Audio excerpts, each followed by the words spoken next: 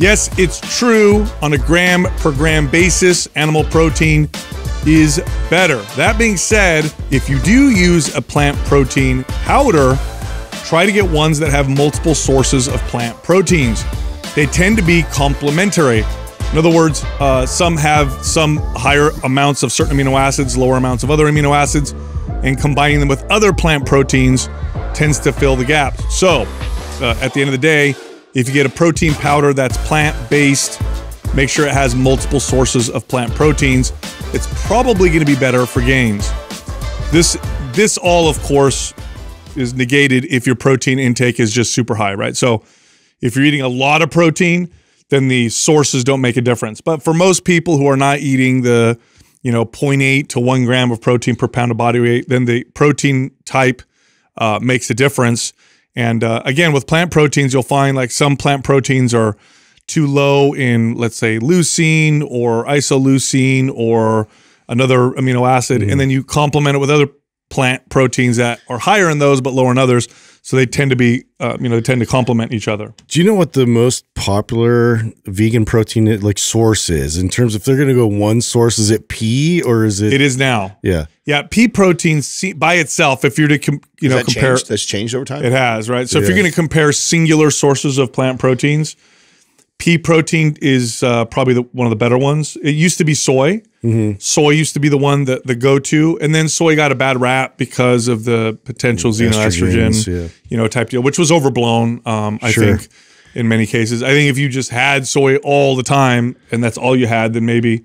And fermented soy seems to not have the same effect that they find with the other types. But yeah, it was like brown rice protein and pea protein seemed to be the most common. Now one. it's like they're adding. Is it from algae? There was another source that they're getting protein for. Is that like for? I haven't seen that. Okay, I haven't seen that. Okay, yeah, I think. And then the other thing is taste, because like whey is pretty neutral, so you can have like chocolate, vanilla, strawberry.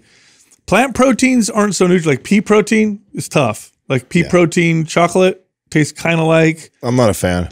Like you mowed the lawn. Yeah, exactly. And a bit of shaving. When I use the Organifi vegan protein powder, I make my fruity shakes. Yeah. So I find that like the berry, like strawberries, blueberries, bananas tend to the kind of tarty flavors mix better with vegan proteins. And then I think like if I want something more savory, like if I do if I use any sort of chocolate or peanut butter or something like that. Then you like whey. Then I like whey. Or if I just want it like straight, like because straight vanilla or chocolate whey to me tastes really good. It's fine. Yeah. Yeah. But that being said, we've been with Organifi for, how long have we been with them now? 6 years? 5 years? 6, 7 years. 6 or 7 years. Okay. A long time. One of the selling points, because there's a whole long process when we work with a company. We have to take their products, like the products, meet the people, like the people, look at their business. This like we don't just work with anybody. But one of the selling points was their protein is vegan, and it actually, compared to other vegan proteins, tastes good. Yeah. I have not had a vegan protein that tastes anywhere near good like theirs. And I've had a lot because I can't do whey, I can't do the dairy-based ones. And vegan and you guys know me, I'll take it. If it's a supplement, whatever, I'll take it. But it's not like I can't taste it. Vegan proteins are terrible. Disgusting, typically. And theirs isn't bad, but they use a mix. So if you look at the types of proteins, the plants that they use a blend. And a blend is better because they tend to complement each other. So when you're a vegan, if you're going whole food based vegan, which is the best type of vegan diet, it's whole food based, just like it's the best type of omnivore diet, right? Whole food based.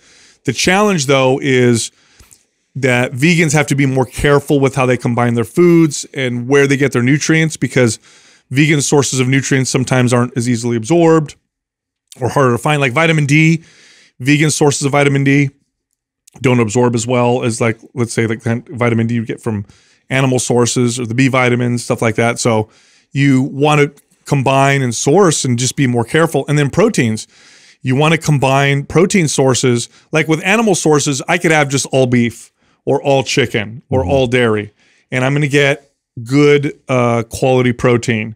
With vegan sources, that you typically want to mix them together to get that. So that holds true for protein powders too. If you're getting a vegan source of protein powder, look at the back, and if it's just like brown rice protein or just pea protein or just you probably want to go with one that has 3, 4, 5 different sources, so that you're going to get a better amino acid profile. And again, this doesn't matter if you eat a ton of protein.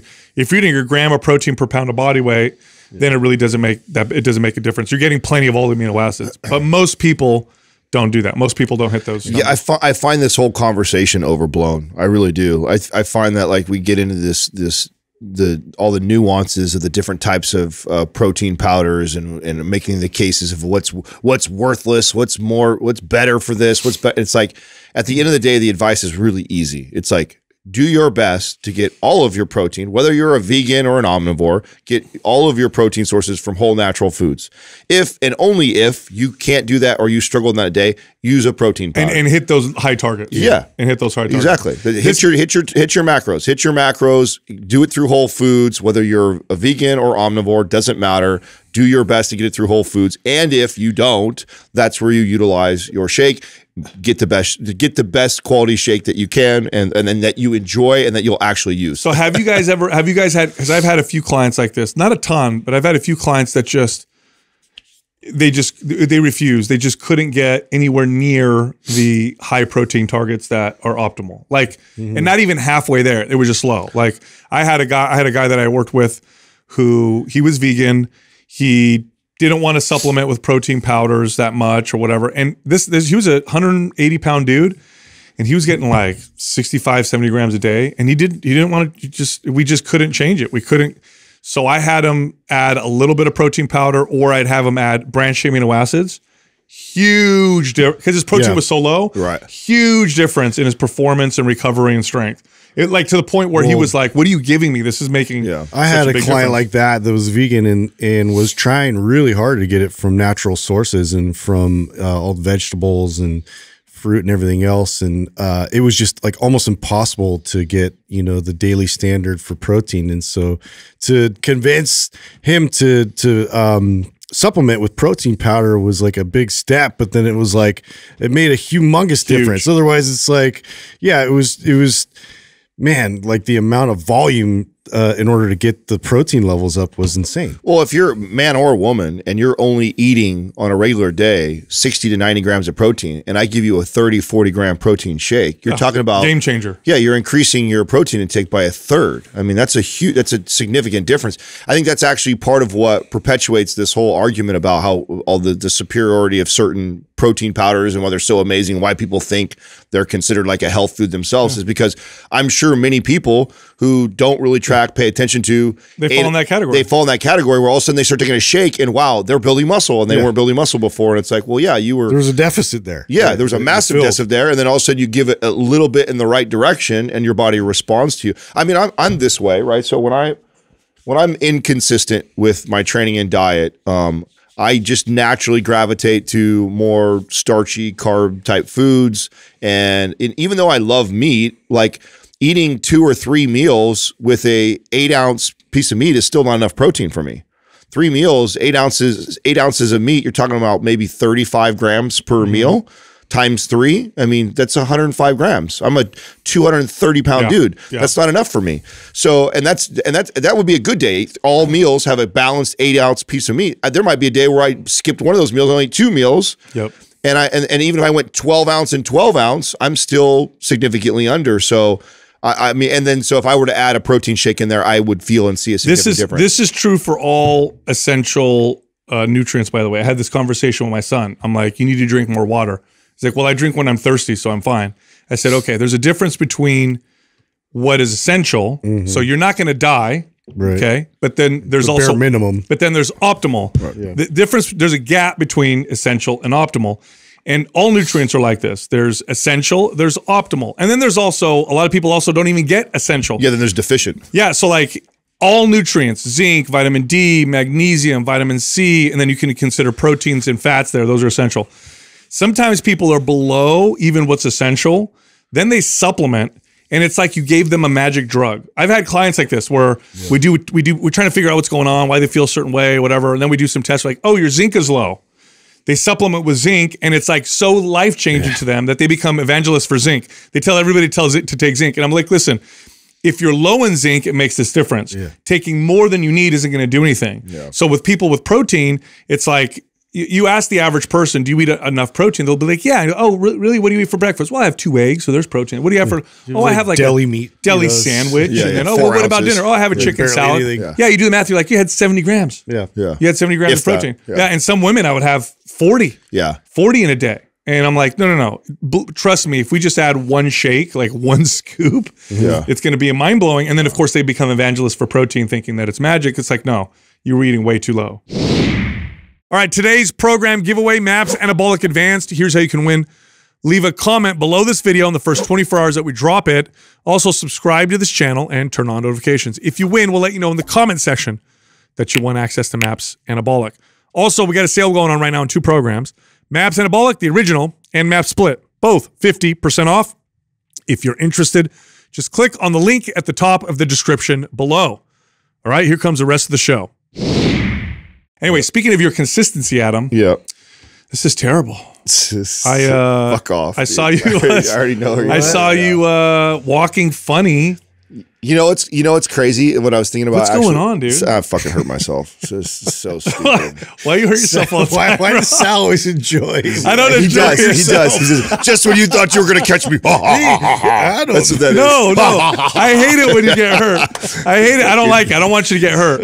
But it's boy, what an opportunity to make Well, funny. first of all, it's remember I talked a long time ago on the show that when we were talking on one of our episodes and we were talking about the importance of water, and I said you know, I connected a long time ago that if I was dehydrated, I'd always pull this quad muscle. It's always the same one. Same one.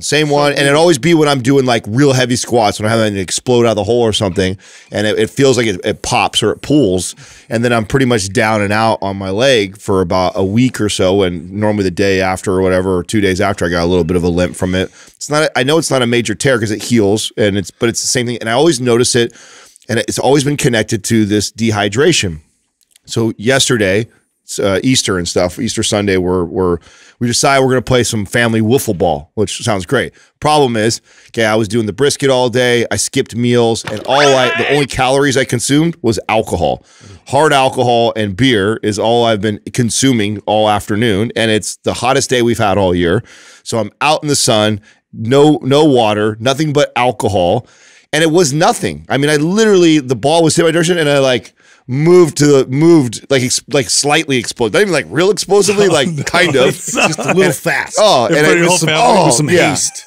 Yeah, I played it off though, like they didn't know, like I didn't make a big deal. You're about the fit guy too. Yeah, totally. Because I don't want to. I'm like, oh, I'm out already. We just started, and I'm like, so I like played the rest of the game. Overweight family members are like jumping, totally like that. So sucks. But yeah, you know what alcohol too, what it also does, because it dehydrates you. Well, no, besides that, it reduces inhibition. So your body's also less inhibited to prevent you from doing shit. Because I worked out one time in my life, I worked out a little drunk. And I pulled a lat muscle. And I know why. It's because my body's like the governors are a little off. Totally. Yeah. No. And you know what's funny was I even kind of felt it. I was telling Katrina, like I could feel like my neck was like tense, like my leg, it just didn't feel right, and I still played anyways. And I just thought in my head like, oh, I just won't go hard, but just that little bit of a movement, and I did that. And you know what really sucks? And I'm glad I had good momentum going into this, because this is to me this is a classic example of how one falls off. Right. Great rhythm right now, have a stupid little injury like that. Not crazy, probably sent me back a week, but here we go. Then I roll into a holiday weekend. So there's drinking and maybe poor food choices. Then what do we go in 2 days? 2 days, we get on a plane, we fly out of state for three or 4 days. And now I'm also nursing an injury. And it's like, man, this is real This is like right when those moments tend to happen. What a wonderful opportunity, because I'm probably going to work out while we're over there. So I'm sure you're going to join me then and do some exercise. Oh, I'm definitely not stopping. Like I'm training today. That means you have to come too, Justin. I'm just going to have to back off my, can't sleep in, bro. I'll film you guys. Again? Yeah.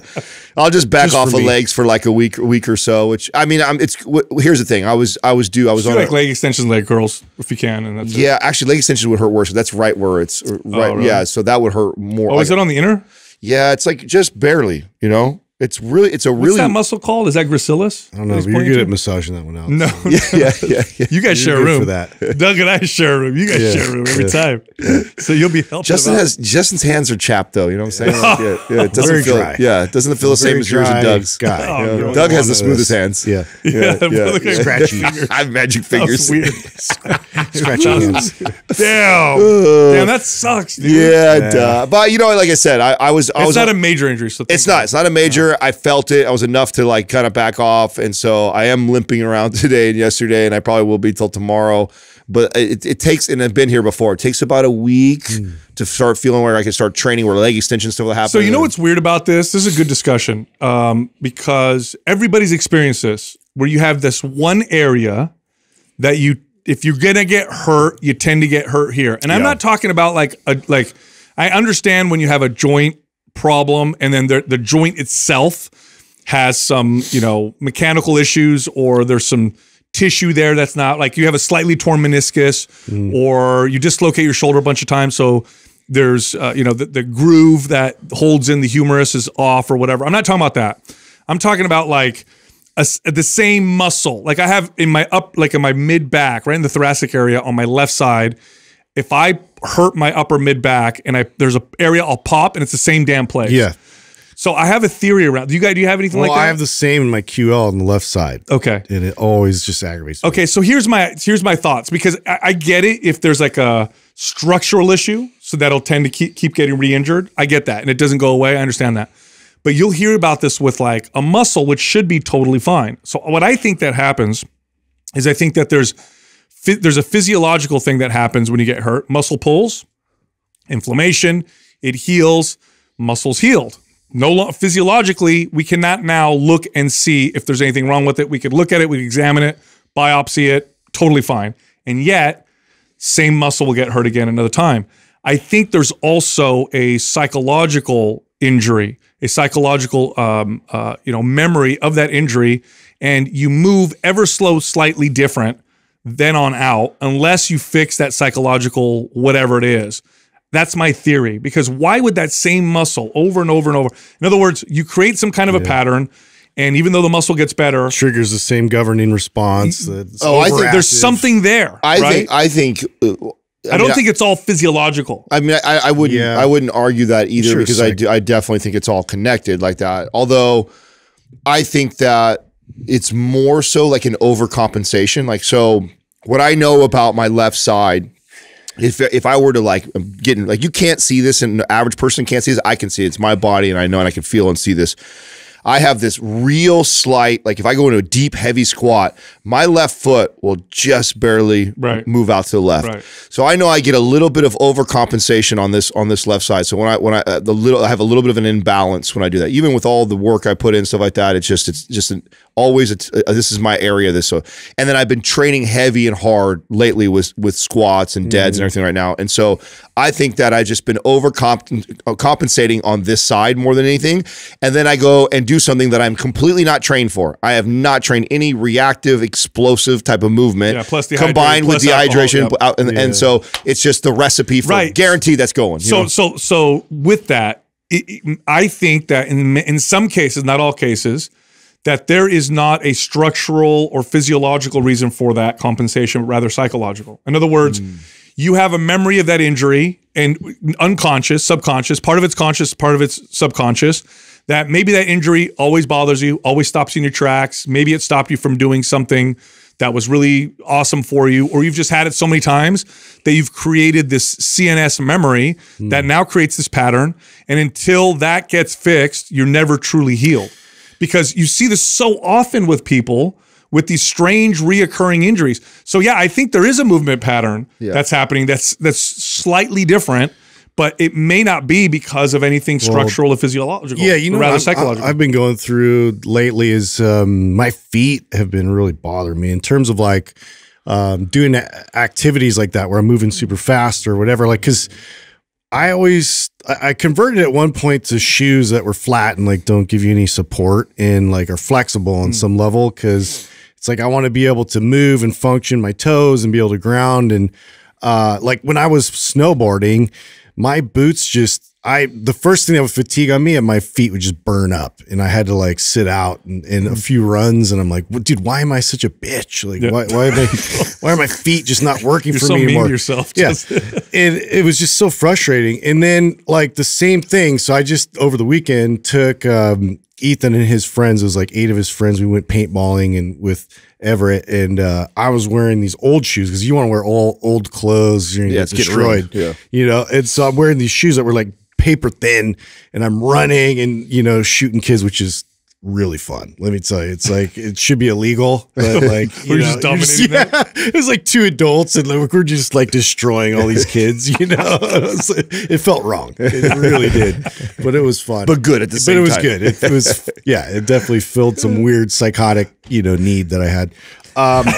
And so my feet were just on fire again, and I'm like, oh my God, my feet are just killing me. So I'm like, I might actually start, if I'm like running fast or accelerating, I might start actually wearing shoes now, look into ones with more support. New Balance, I heard, makes it good. Yeah. Maybe I finally need to convert to the dad shoe. Yeah. This is what I'm getting at. Yeah. That sucks. Yeah. Hey, the comfortable. I'm here. Yeah. I'm here, grass stains on it. You're good to go. Yeah. Yeah. I don't know. It's an interesting conversation. I've had clients before. I 100% get behind that theory for sure with some stuff. I definitely think. Yeah, not all, right? Yeah, yeah. But I mean, like, I know Katrina's told you this, where a massage therapist, a really good one, will work on someone. They'll find a knot or whatever you want to call it, right? Where they're tight. They'll press on it, and then the person will get an emotion. They'll cry. Oh, well, or they'll laugh. Or they something strange. Store emotion. Yes. Yeah. No. If you want to, I mean, you want to be entertained with that stuff. Like we talked about the last time, you can ask her. Different parts of your body represents different. Like one part represents finances. One is the female side. One is the male side. So she'll rub me, and if she feels tension on one side or the other, she'll question me like that. She'll go like, who are you getting in an argument with that's a male? That's so or who have you been, like, she'll be questioning me like that as she's rubbing me. So if you really want to get tripped out by that type of stuff. So when she's trying to get you to like get out a lie or something. Yeah, like of course. Yeah. That's why so what were you I doing take the last fifth night? on everything, bro. Yeah. I'm like, just rub me. I'm not fucking answering anything. Oh, I didn't do anything, honey. Just fix it. Just fix me. Yeah. So I mean, they've said what, like in the fascia is responsible for holding some of it, but also too, like I was just watching the show. I think it's Human, What Lies Beneath or something on Netflix, and they were talking about the amygdala and how like basically the amygdala like also like carries a lot of this emotion, you know, through the nervous system based on like how you respond. Really fascinating show though. They had like one new breakthrough technology where the guy had like missing an arm, and this I guess these researchers found that you could basically put a sensor to connect to the existing nerves that used to be responsible for the hand that gives you that phantom limb kind of sensation. They're able to connect to that. So basically, like the hand that they gave him had sensation. He could feel. He could actually feel like how hard to clasp it, not just open, close and the function of it, but also like the touch of it. He could feel it. Yeah. Yeah. So that's what I'm trying to say. You can't, here's the problem is we try to separate the brain and the mind from the body. You can't. It's an extension. Yeah. Phantom limb syndrome is a perfect example. For people who aren't familiar with that, it's like somebody will lose an arm and they literally feel like they still have an arm. It's just in tremendous pain. Yeah. And there's nothing you could do about it. Painkillers, nothing you could do about it. Somebody invented something called a mirror box, which is actually solves a lot of these issues, but you can't separate them. So Jessica had a shoulder, when I first met her, she had injured her shoulder doing the silks. So that's where she learned how to do that when she used to travel with the circus. And it was a life-changing physical experience for her. It taught her she was athletic, she could be physical. She'd never done anything like that before, built lots of confidence. She was exceptional at it, loved it, overdid it, hurt her shoulder, couldn't do it anymore for a while. So she probably had developed some kind of, trauma from it. Like, fuck, I can't do this thing anymore. Shoulder bothered her. She meets me. We do all this correctional exercise over. And I'm doing this stuff with her. I'm like, you've got great shoulder function. Everything is working fine. This is very strange. And I suggested this to her at one point. And I remember she was like thinking about it, working on it. And then it went, it like literally disappeared. Like it just went away. And I remember her texting me like, the pain is gone.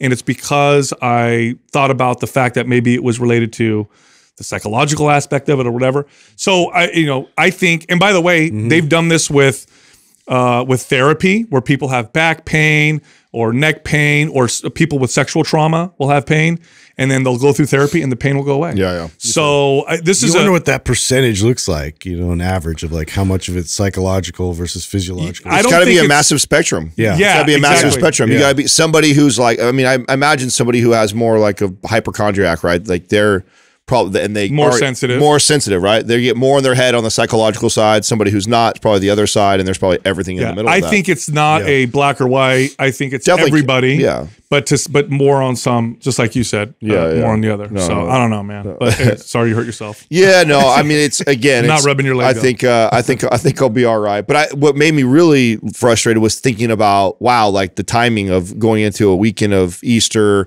and then a week where we travel. You know what I'm saying? It's like, man, that's really what sets you up for these like setbacks. Like I'm right in a nice rhythm right now. It's a perfect storm. Oh yeah, and I really think that these are the most important times which is how I'll approach this week. Is like, man, if I thought I was good last week or the week before, I'm going to dial in even tighter this week because I know I have a challenge, and it's like I know it'll get easier on the other side once I get past it. If you can stay consistent during the hard shit, then 100%. That's why I always like that. That's where I had that hack that I shared where when I began looking at weekends as like win the weekend, and then it always set the tone for my week. Because the weeks are easy. Yeah, weeks are easy. I'm in a routine. I get up at a certain time. I work certain hours. It's like those are my most routine days. It's weekends that are always different and up in the air. And so if I could win the weekend, it always set the tone for the week. You mentioned Easter. How'd you guys' Easter, by the way? It was good, dude. Now you hosted. I did, and I did my first brisket. Okay, so you sent pictures. Yeah, was it as good as it looked? Because it looked incredible. Yeah, the family liked it.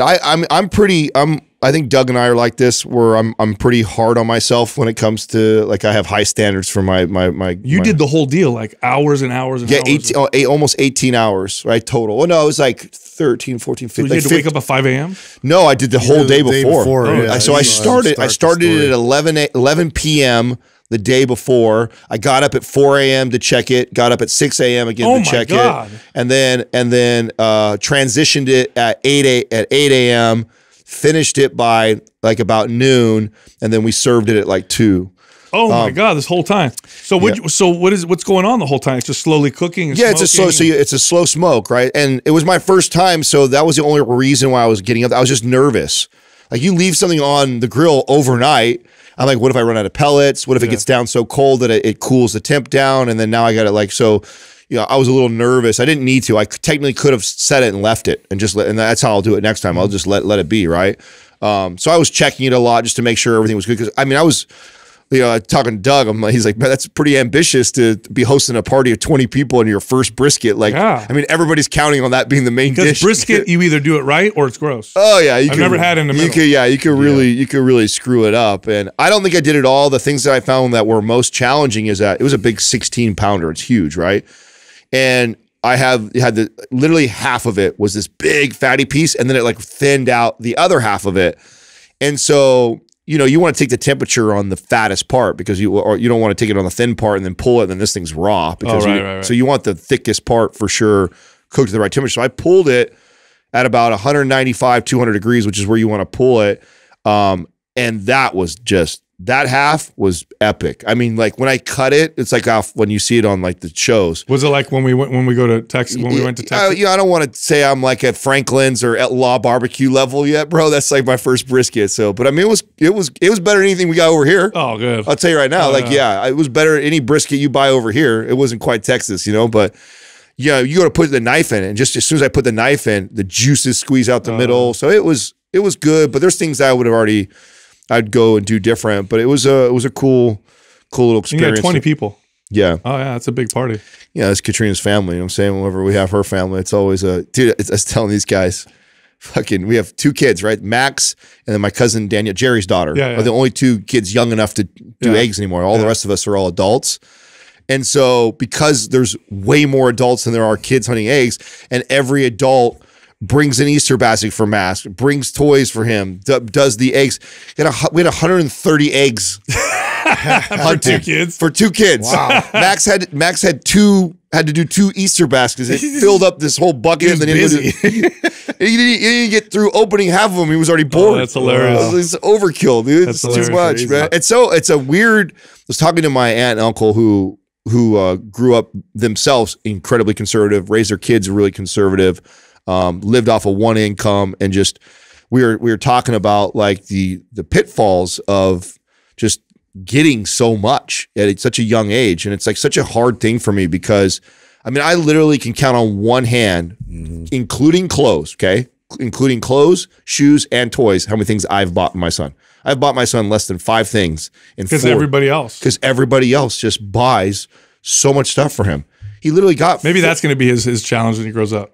Everybody bought me stuff with my dad. For sure. Yeah. my dad. So backfired. My dad never got me anything. My dad never got me anything. Why did everybody? Oh, God, don't say that. So going to be. You're going to buy something out. Right. Right. So just. Yeah. So it's really hard. And then I'm always in this predicament of like, I know that's not an ideal situation, right? I know it's not ideal. But then who do I deprive that of? What aunt doesn't get to do it? What grandma doesn't get to do it? Like who gets screwed in that situation? Like, because getting some stuff from these guys is okay, but it's like when every family member wants to show their love that way, it's like, where do you, as a father, where do you put your foot down? And then who do you choose can and can't? Yeah. That's tough. There's a predicament and a half, man. It really is. Like it's also, but you know, on the other end of it, you guys got a nice big family and they all love them. And you know, that's it. So it's more positive than negative, I think. And they do a good job. Like, so I always say like, you guys are spoiling. Like, it's not spoiled. My Katrina's mom was, it's not spoiled, son. He's loved. He's loved. We love him. We're loving him. We're loving him. I'm like, oh God, could you guys love him another way without toys all the time? But until I see like, and I haven't seen this with him, like, he's so far doesn't expect anything. He's not selfish with his toys. He doesn't, just throw it away when he's done. Like he's appreciative of everything. So until I see a behavior shift, I'm going to let it ride. I'm going to let them love the way they want to love. I'm going to do my best of managing it as I can and just keep an eye on how he's growing up. And until I see like any behaviors that I think are leading to him acting spoiled or resentful or expecting things, and then I feel like that's the only move I got, right? Good deal. How about you, Justin? What'd you guys do? Yeah, nothing crazy. I had my parents over and we kind of just did our own like Easter egg hunt and whatnot and played cornhole and like, it was a nice weather. So do you guys have, is it just your kids? Were the only kids there? Yeah, it was only us. Yeah, we didn't do a big, like, usually we'll go to Courtney's family's a big family and like they have all the cousins and whatnot. And then it's a big deal. But this year we just kind of stayed at my house and just chilled. So it was, that's nice. It was low key, dude. We went to, you had like 20 or so or more? Way more. I saw that video. So my grandfather passed away, earlier this year, and him and my grandmother hadn't been living at their house for a while, so it just kind of sits there. Is that whose garage you guys were in? Yeah. I was trying to figure out whose garage that was. So we did eat, the whole family got together and did Easter. My grandma wanted it at her house. Now she hasn't lived there for a while because she needs to be kind of taken care of and stuff. So we all went there and set it all up, and I don't know how many people, 50 something, I don't know. It was so many people and a lot of little kids. So you have my 2 little ones. My brother's got a little one. He's got one on the way. My 2 of my cousins have little ones. One of them has one on the way. My sister has a little one. So there's all these little kids.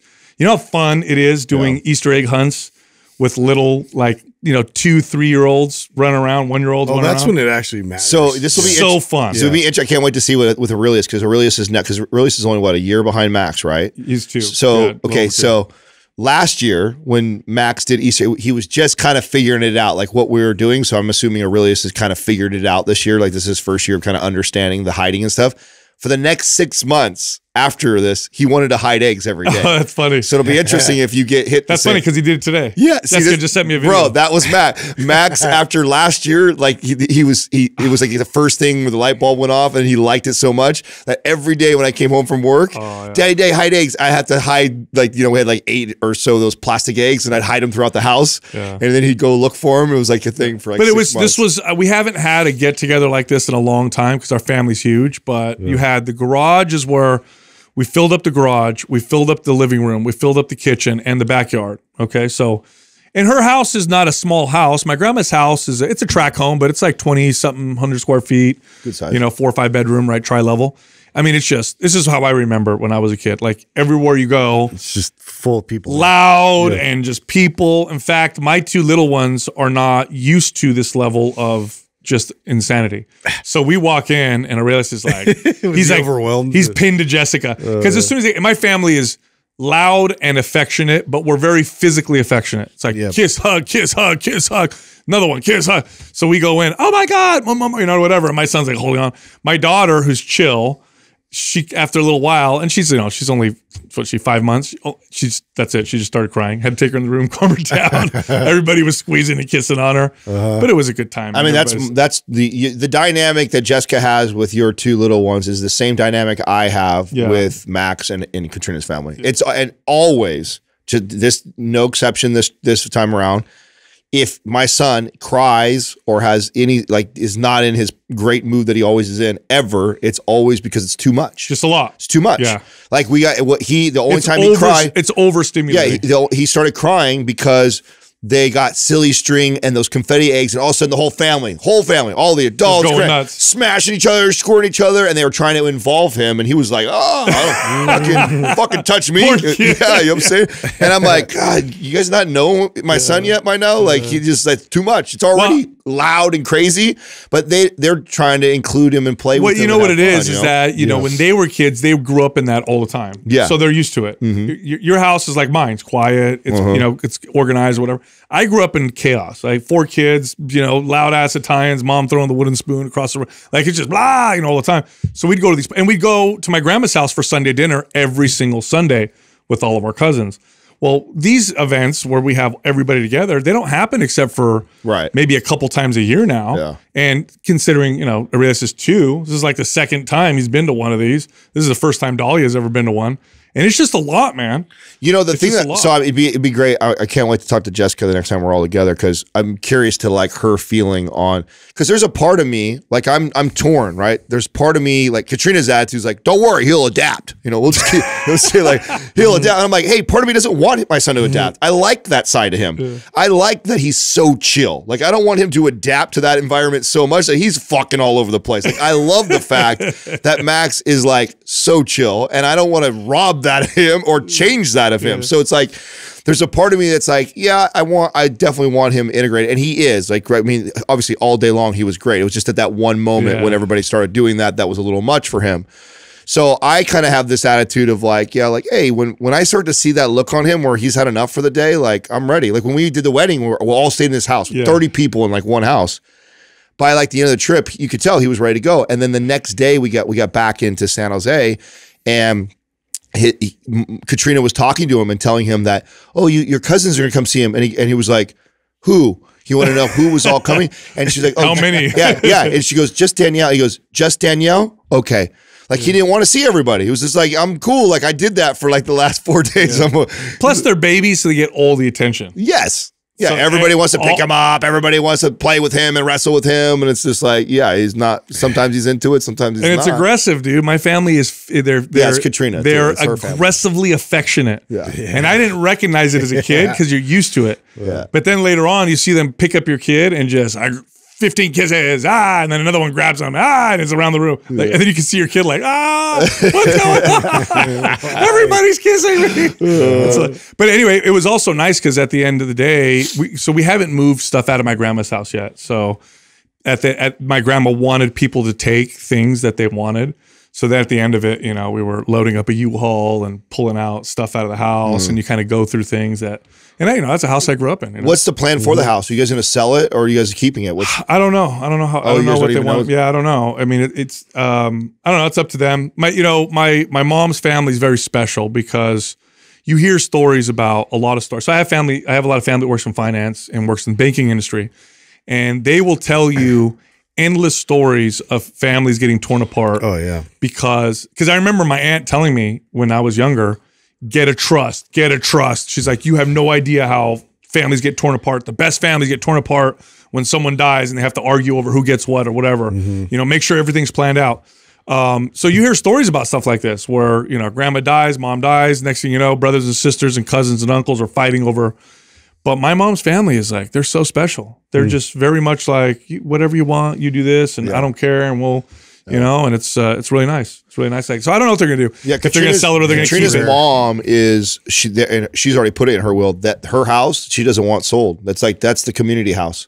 It's where we get together for 90% of the parties and stuff like that. That's nice. Been at her mom's house, and so what she wants done is like she has 2 properties, and she's like, you can sell the other property, divide it up. I don't give a shit. She goes, with this house, this was your papa's and I's house, and this is where we host everybody.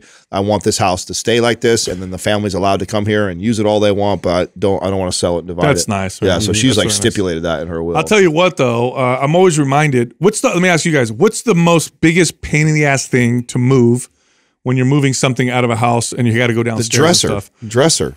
That's one. That's definitely up there. But there's one that a lot of people just forget about. But then when you move it, you're like, from upstairs bedroom?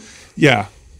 Dresser. Dresser sucks for sure. It used to be the old school TVs, but those are easy now. Well, yeah, what's worse than a dresser? A big ass mattress, a big ass high quality mattress. I mean, those are awkward as fuck. I'll take that over a dresser. Yeah, you're right. Because you know why? Because it won't bang the walls up. You can shove it, turn it. Picking it up, there's no handles on it. You know, you got to squeeze it and do some weird shit with it. We have it's old. Awkward. Katrina has passed down like real wood that's from the 40s. Yeah, what is it about old furniture? Because it's made different. It's way heavy with high quality everything. It's heavy. Yeah, the shit we make now is like cheap IKEA shit, garbage. Yeah, light like half the weight. Dude, my grandma's dresser, like you try to pick that thing up. You're like, what, they make this out of concrete? Well, you know what's great about this? So this one that we have in our master bedroom is actually been. I believe it's from like the 40s. It's been I'll have to ask her, maybe even older.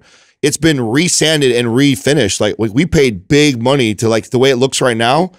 I paid more money for that than I would have bought a new nice quality. Yeah, but it's because we sanded it, redid it, put the new handles on it, made it look newer. But it's still put together so well. But God, it's a motherfucker to carry up and down stairs. Yeah. Oh yeah, Have you guys ever looked at the pictures of what 2x4s when they used to build houses? What 2x4s used to look like versus now? No. You haven't seen these? No. Okay, so I saw. I mean, 2x4 is the measurement. So how would it look different? It's a 2-inch by 4-inch. Yeah, maybe it's not 2x4. It's what they used to build houses with, and the wood was so much thicker than what they use now. So I don't know how you can look that up. 4x4s. Maybe they were. Well, yeah, just look at what type of lumber was used for houses and whatever. Because 2x4 it looked like it was totally different. The inches, and that wouldn't look different. You're right. Like a 2x4 today is the same as a 2x4. What's heavier? 1,000 pounds of feathers or 1,000 pounds of bricks. But I remember someone sent me a picture once, and I looked at it, and I'm like, because my sister, she lives in San Mateo, and she lives in an old house. So these are the kind of houses that you could tell before people needed massive closets and stuff. You ever go to an old house? Yeah. Like if you go here in downtown San Jose, like how those houses look? Yeah. So my sister has one like that. But you go in there and you knock on the wall, or you're like, oh, this is like new houses. Like I feel like I walk through the walls. Yeah. Everything. And my dad told me because it's like a shell. I know old houses like that actually use real wood. Yeah, my dad's like, because he did work for their house, and he goes, Sal, he goes, you wouldn't even imagine how freaking hard it was to break shit out of this house. Oh, they made these things so they have sturdy. Composite, and they have all kinds of materials that you can do instead that people use. But yeah, it's like cheap shit. Yeah, it's crazy. Oh yeah, so they've actually made them smaller. Oh, see, so they're like 1.5 by 3.5 inches. Really, that's what I told you. Wow. Yeah, that's an old 2x4. That's ridiculous. Look at that. So it's okay. So are you telling me that one of those is a true 2x4 inches, and then the other one is what we call 2x4s today aren't even really 2x4s? Yeah, I believe 3.5. So I believe, now they're 1.5 by 3.5 inches. Is that right? Yeah, and it has to do with maximum moisture content. Look After at that. 1964, it has 30% less volume. Wow. That's crazy. So now you could. Now What's really crazy about this is that we called that a 2x4 then, and we call it a 2x4 And now. then we shaved it down like a half inch, and it's still Fucking a 2x4. inflation's a motherfucker. now you can lie to a girl. How big are you? I don't know. Well, 2x4. Back in 1964. It's different. Yeah, now. 30% off. You know what I'm saying? That's standard. Give yourself the half-inch bump. Hey, but that's not a little difference, dude. No, that's huge. Look at that piece of wood. That is very different. I had no girth. idea that 2x4s today are not true 2x4s. Yeah, look at that. That's crazy. I didn't know that either. Yeah, that's. I mean, I have a carpenter just thought for a that was dad. I always wondered about, honestly, because like we'd go buy 2x4s and it was like 3.5, and I'm like, why? Like, I guess that was just the standard. I didn't know before it was actually a true 4-inch. So you've actually measured these new 2x4s. Yeah. Oh, see, I've never even noticed that. I've worked with them with my dad as a kid forever. You and never account once for it because it's like it's just like par for the course. You know, it's like it's In 3.5. 2018, Home Depot filed a lawsuit that the common lumber sizing was misleading for consumers, but the judge dismissed it. No shit. I had no idea about that. Failure in the justice system. Jeez. This conspiracy's It's happening everywhere. They start with I that. didn't even look there. What's next? Yeah. That's wild. Where are we going? I did not know that. Hey, can we? I see you two assholes have already taken a bite out of these I cookies. couldn't help it. Yeah, dude, you So- put a cookie in front of me. Of course I'm going to Well, take a so bite. okay, so we called for it like a couple weeks ago that we have heard people have been using the Creatures of Habit and making cookies out of it. So for people who don't know, Creatures of Habit is a high protein oatmeal. So it's an oatmeal you make in the morning, 30 grams of protein. It's got probiotics, vitamin D, tastes amazing. So this is a Creatures of Habit high protein oatmeal cookie. Yeah, so I can eat it now. I already took a bite, but it's really good. Yeah. It's actually really, really good. Look at Now here's the deal. Adam he cannot lie. When he thinks Oatmeal. something's gross, even if it's a sponsor, he'll admit it. raisin. So what do you think? Oatmeal that's raisin. really good. It is, right? It's actually very good, yeah. Seriously. I told you. We have to thank Ben Shea Okay. out of Idaho. He's a pharmacist. He found us through John Deloney's show. Oh, wow. He went out and bought Sal's book and started doing the workout, the total dumbbell workout in the book. And then he's moved on to MAPS 15. Now he's into MAPS suspension. Awesome. And he's going to be going into MAPS anabolic. Oh, anyway, good for it. What are the ingredients? so he sent an entire recipe, all right, tasty. right here. And it's like any other cookie, of course. It's not like any type of special health recipe. There's butter and Got, sugar. got in butter, egg, sugar, salt, cinnamon, of course, baking soda, 2 packets of Creatures of Habit oatmeal, and some flour, and yeah. We'll post it in the So, I mean, we may be getting some more since it's been some time here since we last asked, and I think Damn, that's some other good. people. It's really Well, good. you know what I want to know? Because obviously it tastes just like a real cookie. Macros. Yeah, is what the macros are. And more, it's going to be like a cookie. It's going to be sweet. But I'd like to know if each cookie had like at least 10 grams of protein. No, he figures about 4 grams of protein. Oh, he actually said it in there. Yeah. But hold on a second. It's only a cookie this big for 4 grams of protein is a lot. Yeah, it's small. Yeah, It's you not eat bad. four of Because those. Justin easily You would eat 4 15 of those. them, probably. For, So he's just guessing. I mean, it's not scientific here. Yeah. I mean, we could take this 20 recipe probably. and figure it out if we got so ambitious and gotten the exact takes macros. math. But yeah, I don't think we're going to go that far. no. But yeah, we'll share the recipe. What I like about stuff like that is that if I were to bake some cookies, like that's what I would do. Yeah, why not? At least I get some protein in there, right? Yeah, help blunt the insulin response and all that stuff. and they taste great. Oh, that would be cool to do that with the it's glucose tasty. monitor to see a difference. Yeah. Oh, that would be a fun little Yeah, test. why Oh, by the way, he used vanilla Creatures of Habit. That was the Yes. flavor. Yeah, Okay. I mean, he could have used like chocolate or Maple- something maple's else. a good one. Maple might be good. I think some of them. You know what I really like is because I already liked all the stuff that's in the creatures have like the seeds and everything like that. That's in there. It goes great with the cookie. It does. It does, yeah. Hey, speaking of math, I want to ask you, Adam, what you know about this proposal for 40-year mortgages that's going on. So we just went 30, hold on a now we're second. jumping to 40? So you definitely called this on a previous podcast. Long time ago. You Yeah. predicted that they're probably going to do this Yep. to keep blowing up the real estate bubble. Pump it up. So, Yeah, I think so. I don't know much about what you sent over as far as like is it passed? Is it government insured and backed? Like where it's at? I know that there was rumblings of this already over a year ago, and it just seemed obvious. with what's happening with inflation, with the amount of money printing that we did, and even like with what they think with life expectancy.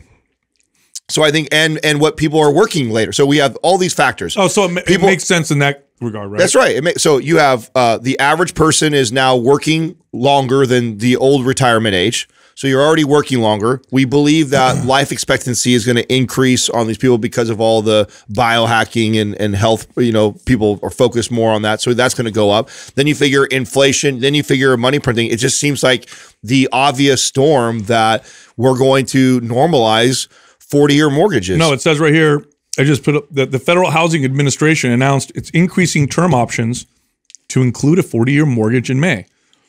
So it's happening. So May, huh? Yeah. So FHA loan modifications are applied when borrowers are in default of their existing. Okay. So this is going to be a new loan that you're going to see on the market. And I forgot the statistic, another factor to add to why I thought this too. So I saw a statistic one time of the percentage of people that make their home buying decision based off of their payment.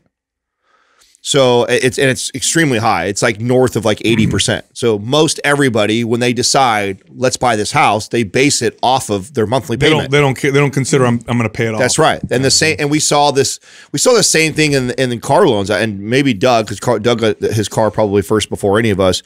You know, it wasn't until recent did we ever see 7 and 8 year. I think there's even now a 9-year car loan. Like that's crazy. Like that didn't exist way back when. Like, did they have them for Model Ts back then? Car loans were much shorter back then. Yeah, I think so. I was in the car industry for like 1 year. I sold Chevrolets. What year do you remember? This was back in 1991, I believe, or 1990. So what were our car loans back like that? I think the longest you could go was either a 5-year or 6-year, but 5 years. Not I'm a pretty 6, sure. 5. Probably a 5-year loan. And then before that, there were cars didn't last a long time too. If you go way back, I remember when cars 100,000 miles on a car was like you throw it away. But at the dealership, they always sold the payment. They never sold the cost. Well, that was always a way car. to sell someone. That's right. I mean, the housing is the same way too. So when you think about that, it just makes sense that they would extend the loan because in the average American that looks and goes like, oh, we can now, this house that was no longer affordable. Stretch it out. Yeah, tacking on an extra 10 years. Bad. Then now they can afford it. And so, yeah, to me, I mean, it wasn't like too Nostradamus for me to call that. I really felt like it's kind of obvious to me. I was like, all these things add up. It's gonna go that route. Yeah, makes sense. Yeah, makes sense. So, all right, I got something interesting for you. Did you guys know? You ready for this? This is how you know. Well, this isn't just how you know. There's a lot of ways we know right now. But there's a New York is considering a bill that they're going to pass that's going to ban weight discrimination. What's that look like? Weight discrimination. So it's going to add weight to the list of protected groups. So right now you're a protected group based off of your race, your gender, religion, disability, but now they're going to include obesity to that. So how are they going to handle that when you don't have like a seat available or something on a bus and somebody or wherever, you know, where these discrepancies are going to happen? I have no idea, but now if you get fired, don't get fired, your boss treats you a particular way, something happens at a store, these aisles are too small, what these could seats go are too wrong? small. This is weight discrimination. Now, and if it's a protected class, then yeah, you got yourself it's like a a case. hate crime. Yeah. Is that how they're going to? now what is your philosophy? So calling someone fat, like yeah, you fat, whatever, that would be like a hate crime. Wow. By the way, all crimes are hate Crazy. crimes. This is the thing about hate crime laws is interesting to me. If you hurt someone, like, you know, if you shoot someone and because you just wanted to kill them versus if you shoot them because you want to kill them because you didn't like their race. Yeah. One of them gets punished more because it's a hate crime, but they're both hate crimes. Right. You kill someone, you kill someone. It's always And two, so it's an yeah, interesting, the person prosecuting it could create a good enough narrative where it looks like they had a hate, you know, motivation to it When to they extend their sentence. Yeah. So here, what it literally, you know, what they're saying is that New York City is expected to approve a bill that would ban weight discrimination in housing and hiring. How do they prove that? How do they prove that? Don't you like you tend to This is insane. be more into the political stuff like that. Isn't this just a move to, because you know that a majority of people now are going to fit in this category and it's going that way even more, that all you're really trying to do is win over votes from that population? Isn't that really all you, like, it doesn't even matter how this plays out, if it can even be enforced. It's that I'm really just pandering to the majority of people and make it sound like I'm advocating for them, right? Isn't that really what it's all about? 100%. Yeah, because So it could. This is how it could play out. That's what I want people to consider. Open up a can of worms doing that. Let me play it out for you. You hire somebody, okay, and they're like, I can't make it to work today, and this happens like 10 times in a row. And you're like, listen, man, you don't come to work, you're fired. And it's like, listen, I'm 450 pounds, and it's hard for me to walk down the stairs. My scooter right now. died. Yeah, or whatever. Yeah. Right. Like, so, I can't fire you. You got to pay for that person or whatever. This is strange. It's a very strange world that we're moving into with some of this, kind of stuff. And yes, it is pandering because either A, you're overweight. And by the way, if you view the world in this lens, because I'm sure this happens, but if you view in other words, I'm not saying this doesn't happen, but if your lens is everybody's discriminating against me because of X, Y, and Z, you're going to see it way more than it actually exists. Of course. Yep. You're going to see the person who didn't smile at you on the bus, or the cashier that was an asshole, or you did get fired, or you have the interaction with somebody. And maybe it's just because you're an asshole. Maybe they had a bad day. Maybe their freaking dog died. Who knows? But if that's the lens, then everything's going to fall under that category, and you're going to see it when it's not there. And so this kind of stuff, you're gonna attract it. yeah, and you become this like hyper vigilant. It's because I'm fat. Everybody's it's because I'm fat. They don't, whatever. So it's a interesting sign of the times a little bit. Weird. Yeah. So anyway, we'll see what happens. Do we have a shout out? So I have a shout out, and it came up when I was doing my my day in the life thing, and I was answering questions. And somebody was asking me about Squat University's content, like how I would rate it. And I mean, I said 10 out of 10. I think their stuff is phenomenal. They're awesome. And the reason why I think they were asking is there's always like, for example, we all wear Chucks. We talk about wearing Chucks. He's done videos like breaking down why Chucks are not a superior lifting shoe and because what happens with your toe spread. But this is an area, and I know this is a shout out for Squat University, but I also want to point something out that I don't like about our space and how people perpetuate this by starting these debates and conversations. You're talking about two companies, our company and a company like Squat University, where I would say we're damn near 100% aligned on most content. That doesn't mean there's not going to be a thing that we communicate differently than he does. That's the best way to say it. Right. Yeah. And so that doesn't mean that like you just, his stuff is trash because we say this and he says that. It's like, no, it's like humans are so nuanced. There's so many different ways to approach training and diet and stuff like that. We also like to focus on like the real big raw That's right. type The core of his philosophy that he teaches is phenomenal, and the content that he puts out is amazing. Does that not mean that between him and us, who have put out combined tens of thousands of videos and podcasts, that you're not going to be able to find something where he said different than we said, and then therefore like, you said you agree with him. Well, it's like, does that mean we agree exactly on everything? No, it doesn't mean that, and nor does that mean that I can't still rate someone like that. I think a 10 out of 10 because I think the stuff he's putting out is phenomenal. All right, check this out. We work with a company called Joy Mode that makes some supplements. One in particular actually improves sexual benefits, sexual performance.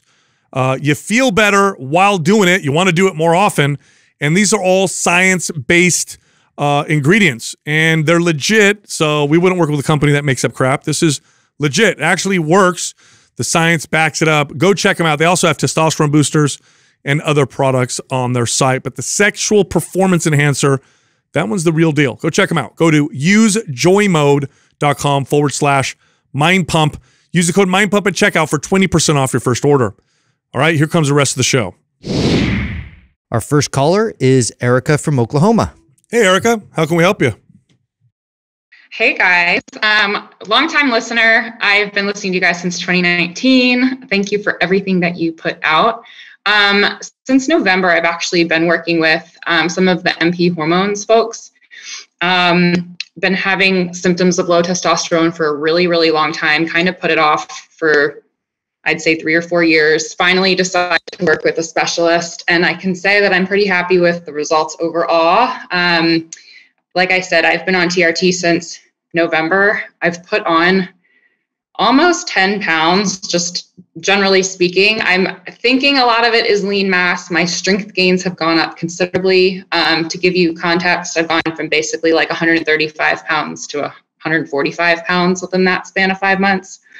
But my question is more along the lines of like women and hormone therapy in general. My macros really haven't adjusted too much. So I didn't quite know if there's a way to just be putting on this much size without necessarily eating a lot more. I eat about 160 grams of protein every day. I track my macros pretty strictly. So I eat anywhere between 2,400 calories plus a day. But yeah, I just would love to hear your thoughts because there's just not a lot of information out there for women specifically, like going on hormone therapy and talking about their TRT. So I'd love to hear what you guys have to say. Yeah. So if you went on, first off, obviously we're not doctors. So this is just based off of our understanding from working with these people and of course our own experience.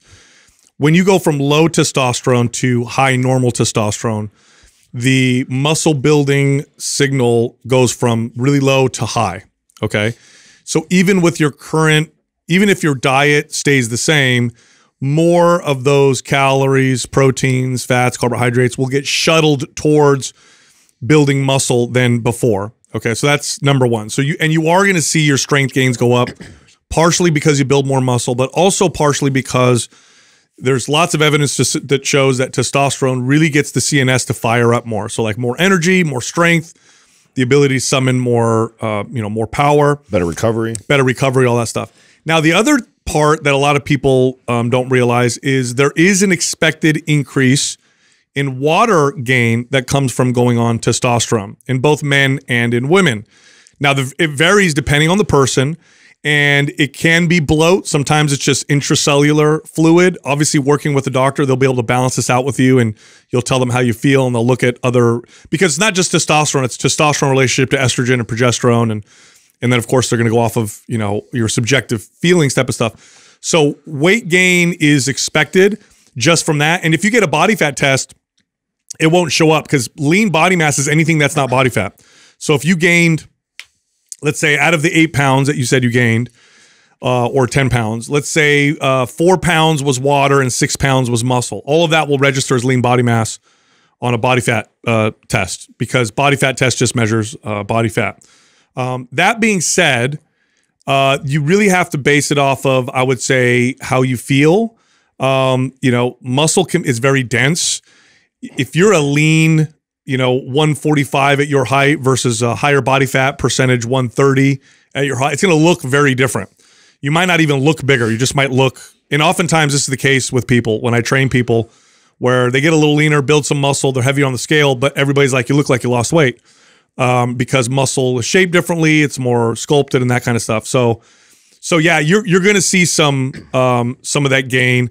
And then the muscle gain, the initial year is where you'll see most of the muscle gain that you'll get from being on TRT. And that's with good diet and exercise. After that, it's going to slow down quite a bit because your body's used to that testosterone signal. So it's not like you're going to be on this ramped up, like I'm just going to keep building crazy amounts of muscle and strength all the time. Your body's— Yeah, that's what it feels like right now. Yeah. Like I just keep going. Like it's really wild. I don't really have a emotion around it quite yet, but I'm just kind of not wanting it to keep going and look like the Hawk in 12 months. But I guess I probably won't. Don't worry. Going the other direction is actually really easy. So it's not, what this really highlights though, this is just an example of why it isn't as simple as just calories and macros and then lifting is that, if your hormone profile is off and is not optimal for building muscle, and then you go and you balance that out like you've done, your body's responding. Your body's responding the way it should to all the hard work that you were doing in prior years, right? And this is a lot of times how we get clients like this and where we would recommend to go see a hormone specialist is I know, like I have a client who I've trusted that, she's weighing her food, she's tracking everything. I know they're training good because I'm the one training them. It's like they're sleeping well, but yet for some reason the results aren't adding up. And it's like, oh, then we go find out, we get their blood work done and their hormone profile's off. And then the doctor balances out and then boom, all of a sudden, no change in diet, no change in routine, not doing anything different. And then all of a sudden they're getting stronger, they're building muscle, they're leaning out. And that just highlights how important it is to have those hormones balanced out for you. Erica, the other thing too is you're doing testosterone replacement therapy, which is very different from an athlete, like a female athlete or bodybuilder taking anabolic steroids. Now, they may also use testosterone. The doses are but they're not trying to get their levels to high normal or within a range.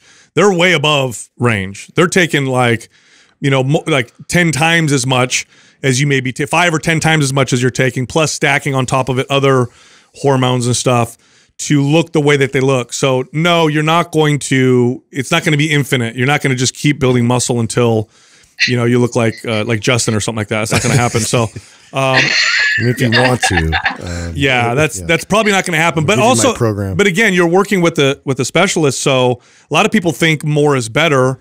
I mean, I know people who go on hormone replacement therapy and end up realizing that, oh, the dose is a little too high. Let me bring it down. And then other people were like, actually, I feel better at a bit of a higher dose. Everybody thinks higher is going to feel better. That's not, especially with women, that's not the case. Especially with women because they're so much more sensitive to testosterone than men are. So you're within a range and you're working with a specialist. And again, it's not, even if you did have some crazy, like unexpected, like super muscle building effect, which isn't going to happen. But even if that did, it's not like you wouldn't be able to, reverse course type of deal. But I'd like to hear your experience. You're saying it's been amazing so far. So you're stronger, recovery's better. How's energy? How's appetite, libido, mood, all that stuff? Literally all of those things are better. It's been wild. And again, I'm someone who's dialed in for quite some time. So it was frustrating to not feel that way, despite taking really good care of myself, having a pretty solid relationship with alcohol and all that stuff. Sex drive is amazing. And so well that my husband actually decided to do hormone replacement therapy as well. To keep up on No, literally. I mean, within like the first 4 weeks, like my strength was fine for a really long time. I was sort of plateaued in so many ways in some of my lifts, and like my back squat went from like being able to max out at like 155 to like I can do like 225 now for 1 or 2 reps. Like it's really wild, like how much has changed in that realm. And sleep has been like a lot deeper too. I feel a lot better rested, less sore, definitely recovering a lot better. So literally all other biofeedback is awesome. I have skin issues. I will say like some of like my breakouts are kind of like, which I've always kind of been someone who's prone to like acne and that sort of thing. So that's sort of something that I'm working on with my doctor too. But that's really like nothing compared to everything else that's been going on. That's been positive. I'm so glad you said that because for anybody listening right now, it's not the cure all. Normal healthy levels of hormones are different than supplementing. Supplementing is definitely good when you're low and you can't fix it on your own, or you can't figure out how to fix it on your own. But if you can raise it naturally or balance things out naturally, that's the way to go. And the reason why I'm saying that is I don't want people listening who lead an unhealthy lifestyle to think, well, I'm going to just do this and it's going to fix everything. This works best when you're already, you're doing everything. You're exercising, you're eating, you're trying to get good sleep, and it's just for whatever reason not working. Then you add this and you adjust it, and then it is like a total game changer. Sounds like it was the key that really unlocked all these results to finally happen. You're right. Putting all the work in, and it's like, this was one of those last factors. So I've had clients like this before, and so it's just really, you're just nervous because it's like it's all working so well right now, right? Yeah. And I did a lot of self-study. I put it off. I knew I had another doctor actually who brought it up that I had low T. And I honestly, at that point in time, a couple years ago, didn't really know enough about it, wasn't like educated on it. And I was like, why do I need testosterone? Like, who cares? I'm fine. And then was kind of looking at more thyroid stuff, and that didn't end up actually helping at all, just looking at the thyroid. So yeah, it definitely has. Testosterone was the key for me, for sure. Yeah. Well, good deal. Well, you're definitely on the right track. I think you're doing everything right. You're the perfect candidate for something like this. So yeah, Erica, I'd like to throw you in our are you in our private forum, our Mind Pump private forum? No. Yeah, I'd love to throw you in there because we do have a lot of people that actually ask questions, and you could be a great resource to share your story if you're willing to when people ask. Because there's some people in there that have been asking questions about female hormones and are nervous to potentially do TRT, and so having more people like yourself that can share your experience, I think, would be of value for them. Oh, for sure. Happy to. Awesome, right, awesome. Doug will put you in there. You're in there. Thanks for calling in, Erica. Yeah, thanks so much. You got it. Yeah, unfortunately, estrogen has been labeled the female hormone and testosterone has been labeled the male hormone. And the average person... As if both aren't important to both sexes. Yeah, both. Yes. People don't realize that they're both... Now, the ratios from between men and women of how much testosterone, how much estrogen is very different. Yeah. But they're both critical hormones for both genders. If your estrogen is off as a male, you will lose strength. You'll become depressed. Your bones will get weaker. You'll have less energy. You'll feel more pain. You're going to be less healthy. You'll have more risk of heart disease. If your testosterone is off and you're a woman, you'll also gain all those things. So they're both very important. The key is the balance and how your body's reacting to those. So like men, like for example, if you go on a testosterone replacement therapy and then take something to reduce conversion to estrogen and actually reduce your estrogen too much, you'll feel like garbage. You'll feel like total garbage. You need to have estrogen if you're a man, and you need to have testosterone if you're a woman. It's just the ratios. This is why I think the hardest clients ever to help for me was like women going through menopause. Like when they're getting hit with that just tornado of hormones up and down and all over the place. Yep. Like it is so hard to show that client really good results because of this. You're fighting it. Yeah, it's such I always had such a hard time with clients that were going through menopause because of this situation. Like if your hormones are not balanced out, like to get your body to build muscle and to burn body, it's like in survival mode and trying to figure out what the fuck is going on. So to ask it to go do something for you in addition to that, it's just hard. And then the idea that you want to push it or stress it more to get it to respond away, it's an uphill battle. So I just think it just highlights that. Our next caller is Carrie from Maryland. Carrie, what's happening? How can we help you? Not much, man. How you guys doing? Good, great, man. Hey, I just started recently listening to you guys' show, man, and I take a lot of good advice from you guys. So I'm hoping you can help me with my question. Just to give a little backstory, though, I just started recently competing last year. I did my first show before I was 39. I was getting ready to turn 40. It was just another goal for me to reach as far as my fitness journey. I did 3 shows last year. My first show, I weighed in roughly 185. My last show, I weighed in roughly 193. After the second show, I actually I relocated from Texas to Maryland now, and I started working with a new nutrition coach. Now, the thing is, he's had me on a bulk since, I want to say December until the middle of March. I got up to 220 pounds. That's the biggest I've ever been. And I'm kind of concerned that I put on a little more fat than I needed to. I posted a video to my Instagram, and my former coach made a comment that he said I was bulking up. I looked good, but I was holding too much weight around my core area. And so I was just wanting to ask the question now, when would be a good time for me? If I'm 8 weeks out, I'll say, when would be a good time to start my cutting process? And then if you can provide any tips to give as far as to keep my lean muscle mass while cutting. So I have a lot of thoughts around this, Carrie. One, do you know where your body fat percentage is right now? My body fat percentage. The thing is, I've heard you guys talk about doing a DEXA scan. I haven't actually went and done those, but I did do like a body analysis at one of the little fitness shops around here. Yeah. And the reading that it came back, it was saying that my body fat was like 30 something, but it was saying that I was overweight. But the guy told me not to really don't pay any attention because it doesn't take into account my shoulder width. Yeah, you don't look 30% body fat, brother. Ain't no way you're 30% body fat. Yeah, no, you're not 30% body fat. So, okay, well, I'm used to being at my or close to my show weight. So I'm currently 215 now. I was telling my nutrition coach, hey, maybe we should start cutting some things. So he did cut out a bagel because post-workout I would have 2 scoops of my protein shake and then a bagel. So he took the bagel away and he increased my cardio from 30 minutes to 40 minutes 2 times a day. Yeah. You just started listening to the show, so you didn't get to listen to my whole journey to pro and stuff like that, did you?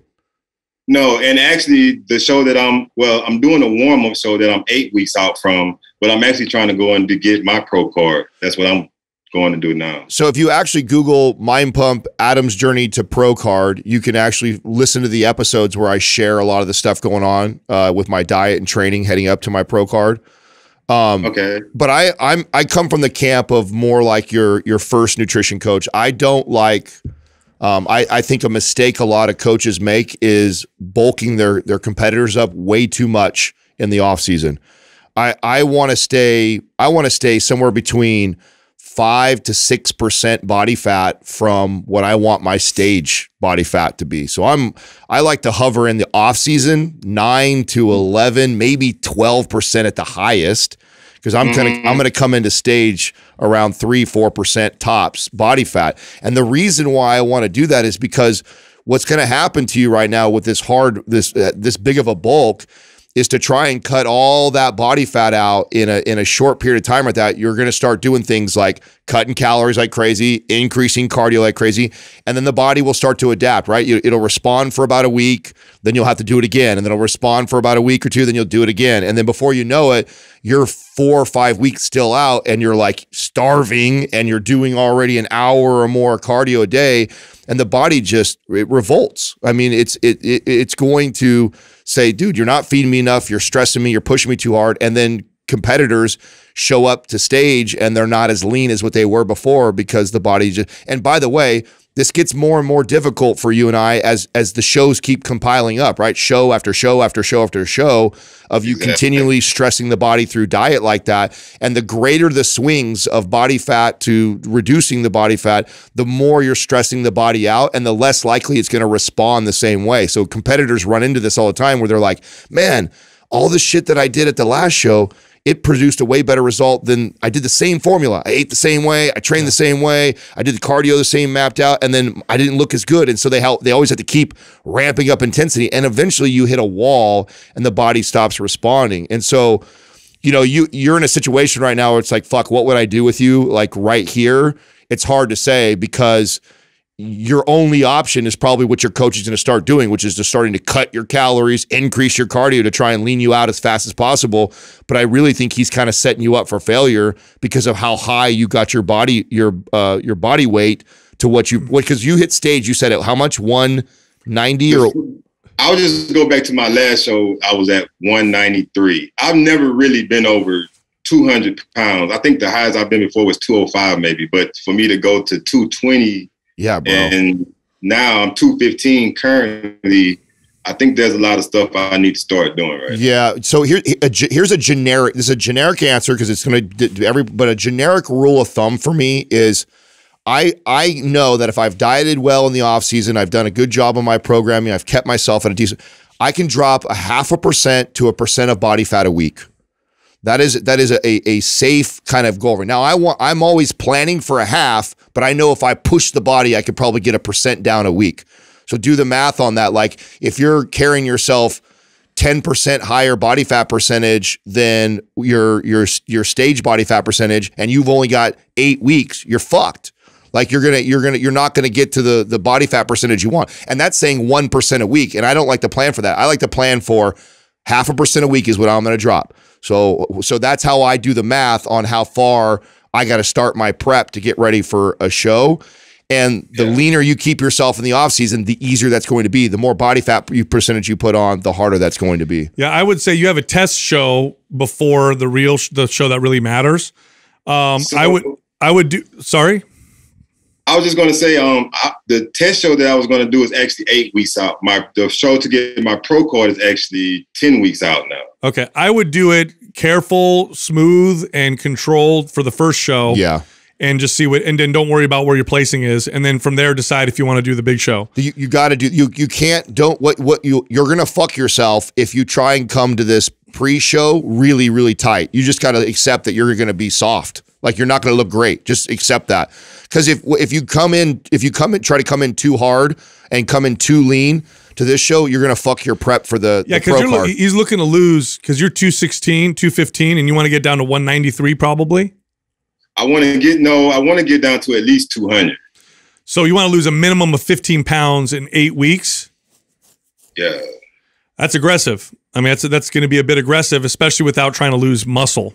So that's going to be that was the other thing too. I don't want to lose the muscle mass that I did. Yeah. And by the way, Kerry, this is exactly what happens to competitors when they bulk too much in the offseason. They put on so much body fat, and then they get in a predicament where they have to cut aggressively to get down to the weight. And then at the end of the show, if you did a body fat test before and then after, they look at all that hard work and they literally at the same lean body mass. They didn't gain any muscle. They did all that hard bulking, and then at the end of the cut, they end up having to lose just as much muscle as they did fat to get down to that stage weight because they had to cut so aggressively. So this is hard, bro, because if I was coaching you, if I was still doing this and you called me up like this and you like, hey, Adam, I don't like my coach. Will you take me on? I would actually refuse you. I'd be like, I'm not in a position to do you right this close to the show. I would say, let's plan for a show further out for your pro card, and let's really slowly lean you out in a very slow, controlled way. And honestly, bro, I wouldn't even have you doing any cardio yet. I'd want you doing it through diet manipulation and training to slowly kind of lean you out until you're at a closer body fat percentage. And then you and I'd be talking. I'd be like, all right, Kerry, you're right around 8-9% right now. Now let's go target a show eight weeks out. And then I'd want your metabolism also to be in a good place too. So I don't know where your calories are at right now. Tell me you're right now. I'm at I started at roughly 3,000, but now I'm at 2,400. You're already at 2,400, and you got to drop. Yeah. I would slow down. I would wait. Here's a rule of thumb: don't force your body to make the show. Find a show that's going to work with your body. So what Adam basically said is slowly cut. Do it the right way. Slowly cut till you're about 9-8%, and then find a show that's like 10 weeks out, and then try and do that. They actually have another pro show that I could do, which is actually, if it's 10 weeks, I think it would probably be 13 weeks out. It's just in a different location, which is a little further out. But I didn't mind driving there because it was either going to be the one that I'm planning for or that one. So I just wanted whichever one I was going to be ready for. I just know a lot of those guys are extra big, and I was just trying to put on as much muscle as possible. I mean, but I also don't want to get on stage and still be fluffy either. What class are you? How tall are you? 6'1". Oh, okay. Yeah. Is that F? Is that the tallest? I think it's class D. Yeah. Okay. Yeah. Big and smooth will always lose to smaller and lean. So a lot of guys play the size game, and being conditioned usually beats out size. Of course, conditioned and size is always the best. But you play the size game, take your time. Look, the key to not losing muscle when you're cutting is how fat you let yourself get in the bulking process, and then how short the cut is. That's the biggest key. Everybody wants to know the secret to not lose muscle in 10 weeks. And it's like, you got to lose 20 pounds in 10 weeks. I mean, yeah, eat high protein, lift weights, all that stuff, but there's not much you could do. You're going to lose some muscle. Kerry, I'm gonna have Doug put you in our private forum for free. And the guys and I are in there. I also there's other competitors that are in there that have done shows. There's also even some athletes that I've coached and trained that are in there too. I want you to get in there and just keep me updated. Okay. Just update me every week or every 2 weeks. And when you let me know, like, hey, how the training, the diet, what your coach is telling you, everything, just give me a little bit of an update. Tag me. So it pops up, because we get a lot of people talking in there. If you don't tag me, I won't see it. But if you tag me, I'll see it. And I'll keep an eye on you. I'll keep an eye on what your coach has got you doing, where you're currently at. I do recommend going and getting like a legit body fat test. It's worth doing that, so we have a better gauge. And then in the future, a really good rule of thumb, like I said, is to plan a show wherever your body fat percentage is at.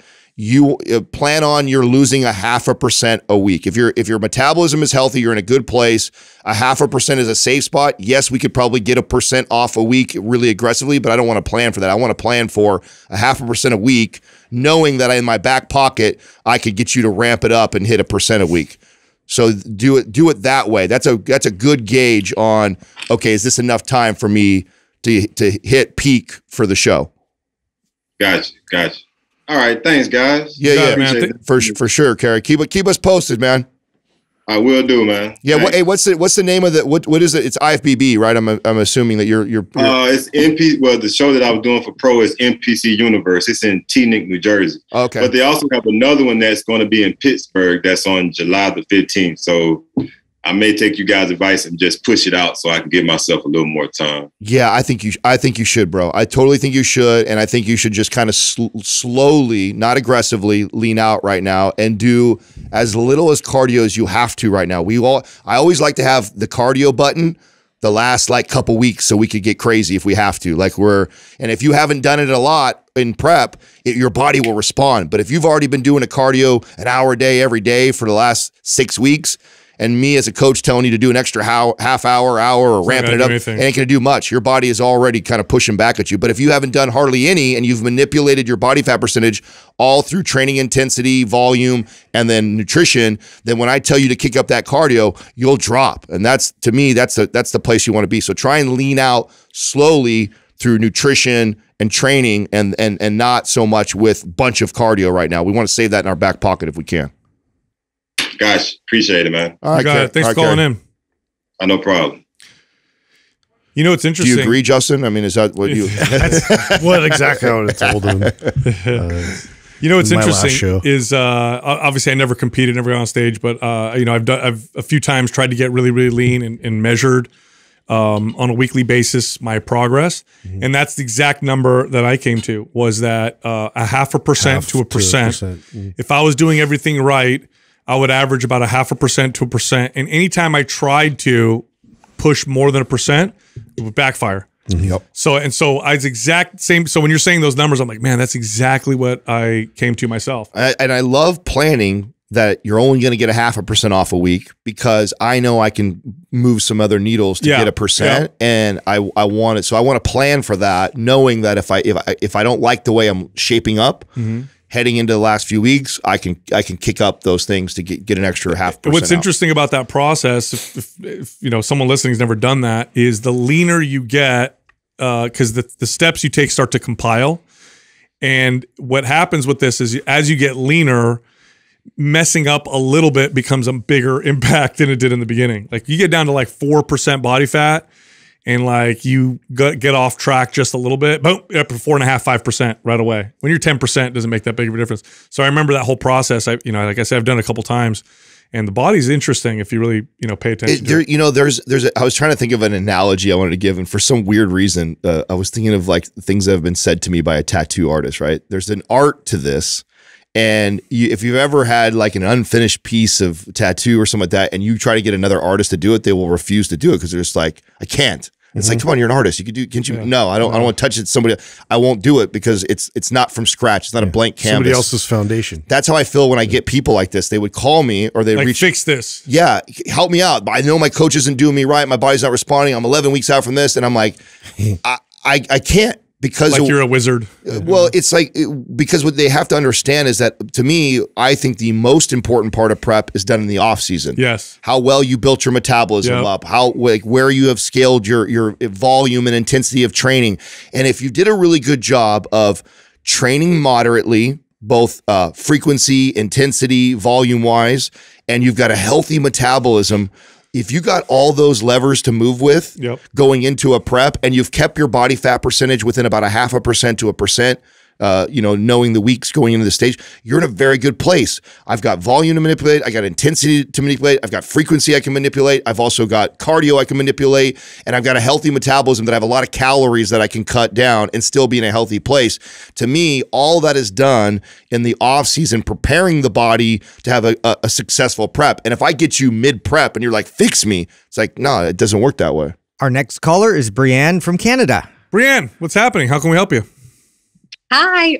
Thanks, guys, so much for taking my question. I've been listening for a long time, but I'll just dive right into it. So overall, I think I'm pretty strong. My question really is how I can progress my bench press, and I'll put a little context to it. So I've been able to progress my deadlift to 295 pounds, my squat to 275 pounds, my overhead press to 125 pounds. Wow. But yet, really can't progress my bench press. I'm stuck at 125 pounds, and I've been stuck at it for a few years now. I can press 95 for like full paused reps and get 12 to 15 reps in. But as soon as I start to add weight, I really struggle. when it comes down to my 1RM.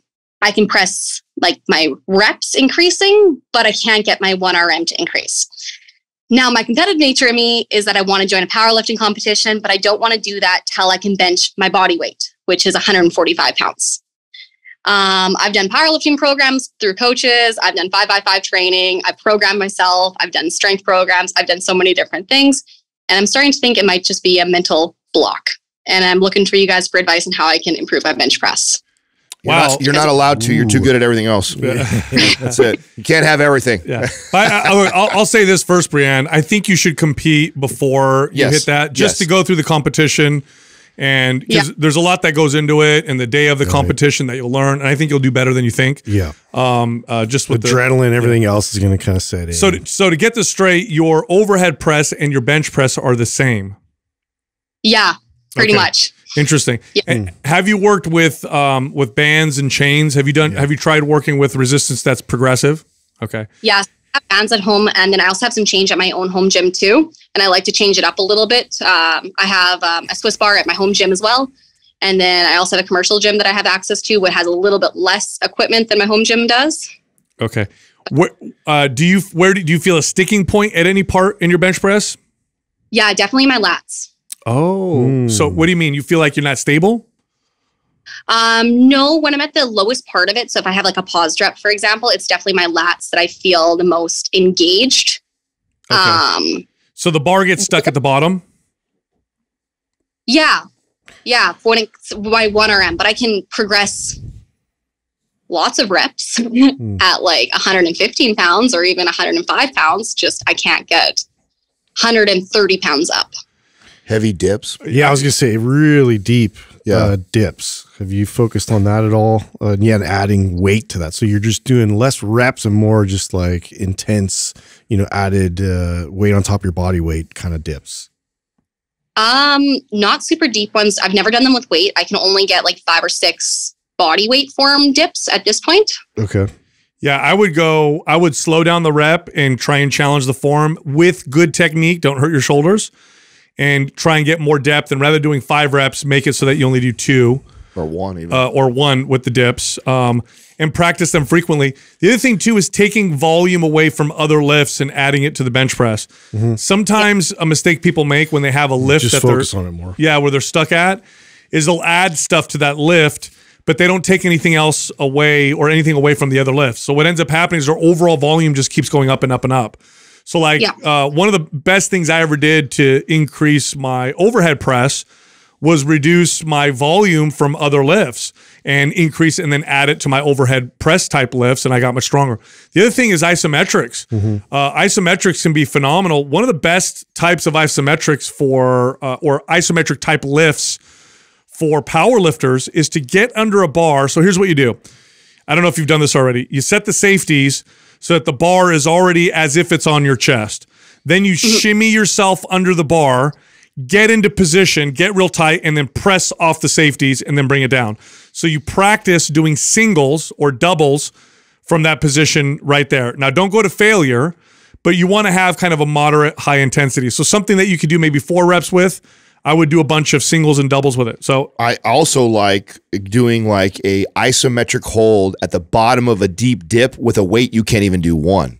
So loading, like let's say like a 25-pound kettlebell on it and getting in the dip position, and it's totally really slow negative to get into. Yes, and then slowly come down, and you can't even press it out. I don't care. Well, make sure you have something to step on after. Well, yeah, you have something to step on right there. You don't, obviously don't do it suspended 5 feet off the ground, where you're going to rip your shoulders off. So have like a box underneath there that all you have to do is put your feet down, right? So you have to bend your knees to do it, right? I like that a lot. Get all the way to the top with a weight you can't even do 1 time, so just a little bit over that, and then just resist the negative all the way down at the bottom, and then hold an isometric hold at the bottom for a few, like 5 seconds, and then go ahead and put your feet back down, and then rest. Do that again a few times. I think that will help. How's your leg drive?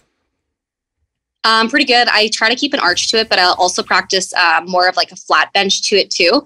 But I can, like, I use a lot more of my leg purposefully as soon as I start to increase the weight a bit more.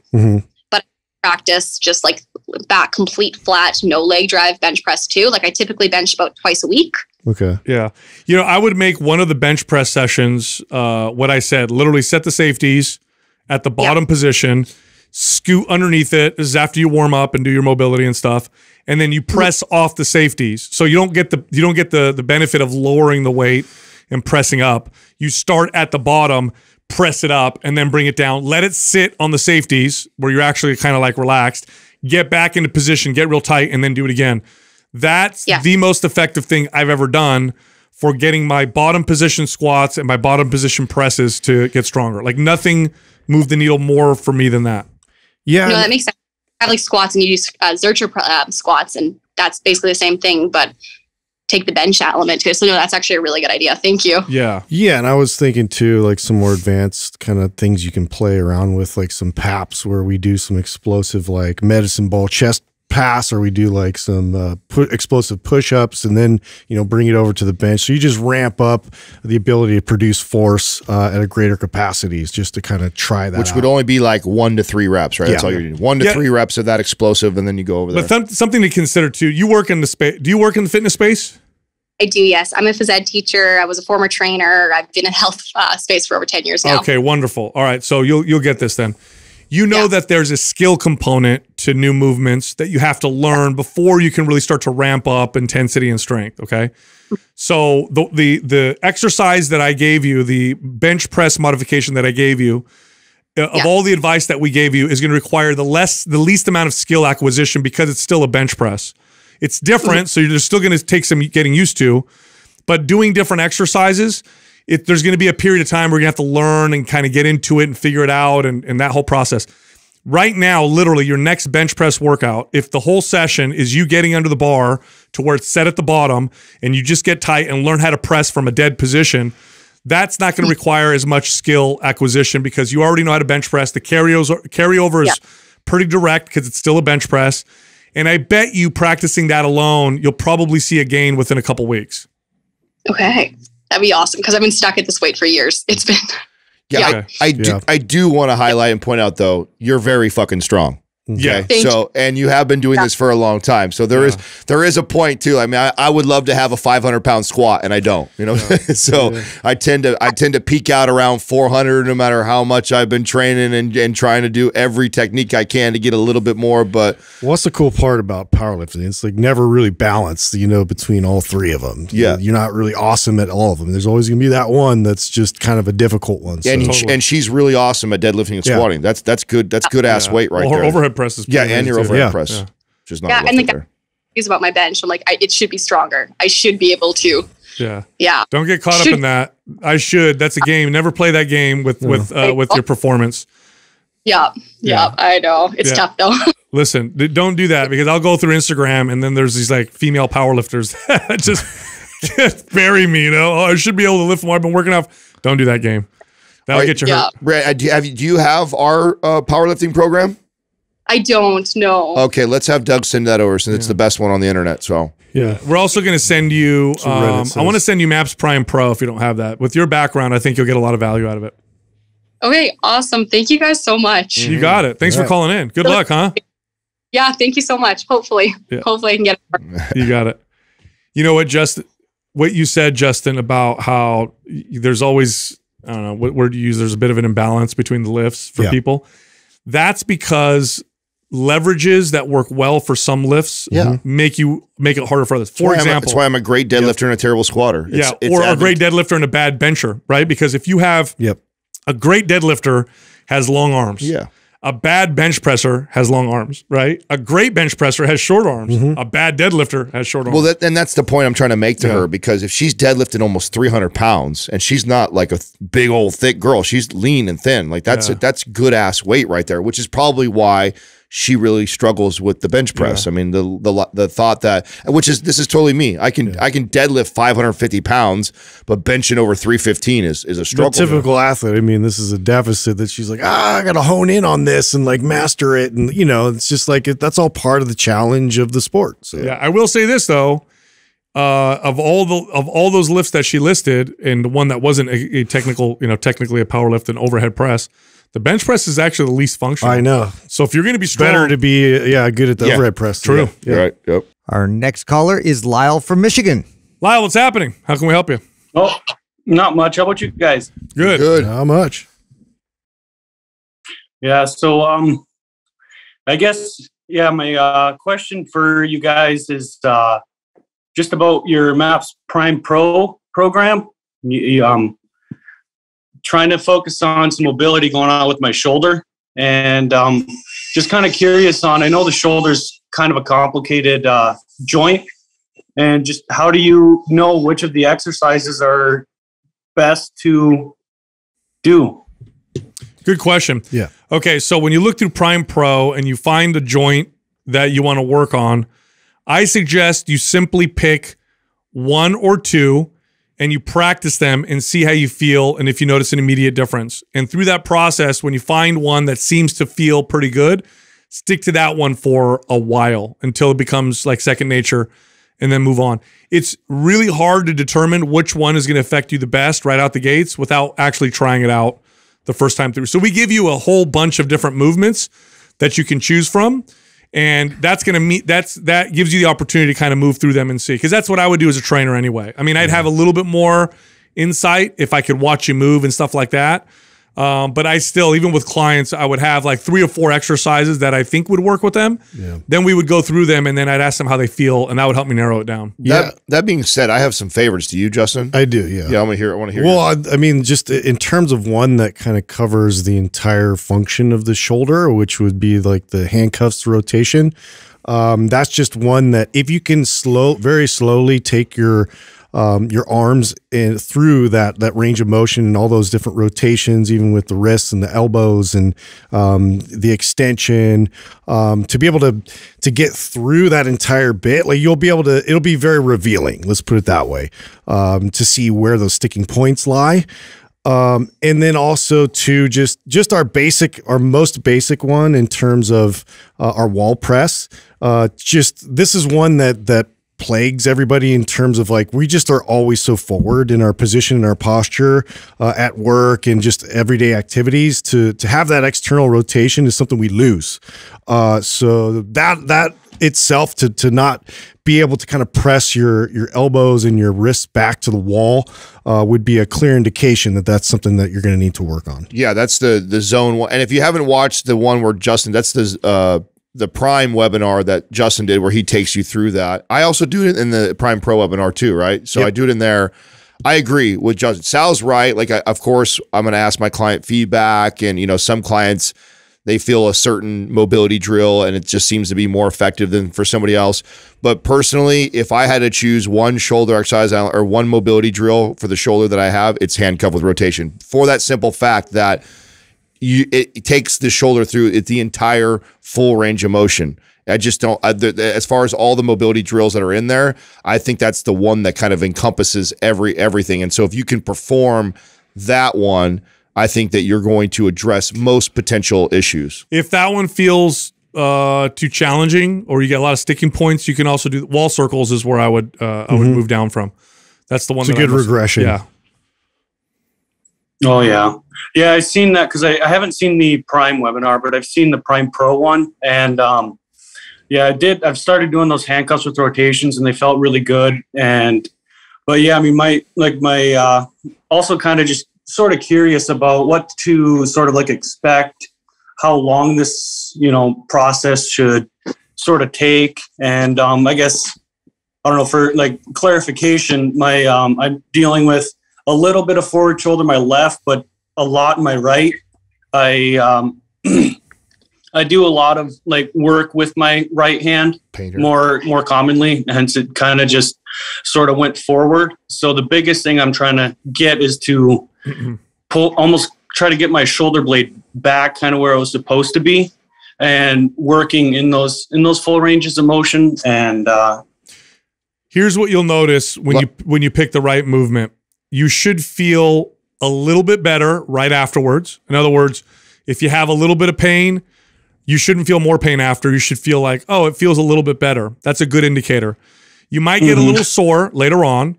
And then over time, over the course of a week or 2 weeks or 3 weeks, you should notice the exercise, the movement's getting easier. And then other exercises or movements that used to bother your shoulder don't bother it as much. Okay, so basically you should see positive trends from the gate. You should not see negative trends at all.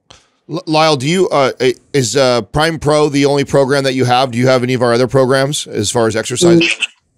Well, I do have. I also have Prime, and then I have Performance, Anabolic, and Symmetry. Yeah. Okay, so I'm gonna. So, are you a painter? Is that what you do? Do you paint? Is that what you do? Well, I do paint. So I kind of do a few different things.